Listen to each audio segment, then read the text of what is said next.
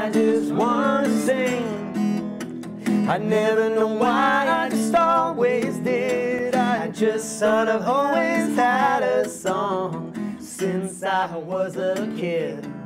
Hold on. Assalamu alaikum. Assalamu alaikum. Dawud Wharnsby. And this is Zain Bhikha. And we are reminding you to come and join us at the Living Islam Camp this summer.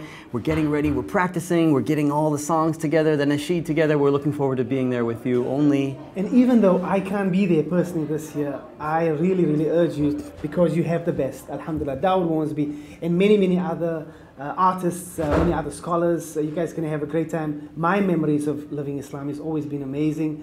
It's a unique event, so please book your tickets for Living Islam 2014 and don't miss out.